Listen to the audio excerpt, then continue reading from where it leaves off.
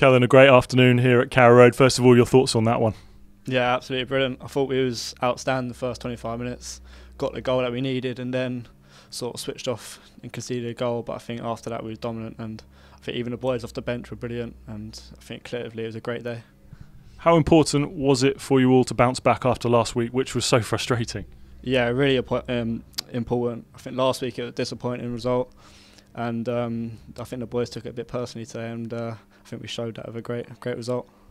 And you, of course, came into the starting lineup. How pleased with your own performance were you today?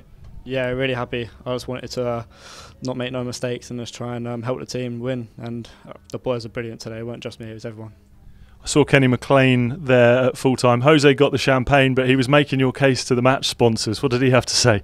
No, he just said who picked the man of the match. But no, Jose is brilliant today and he fully deserved it. How much are you enjoying being in and around this group? And can you guys feel something building?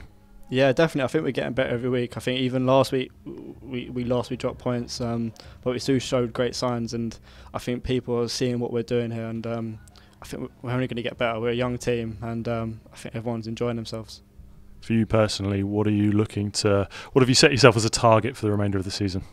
I'm not one to set targets. It's more the coaches who set me targets, but I just want to play as much as possible. I'm buzzing when I'm playing, and then just hopefully help the team and get as much minutes as possible.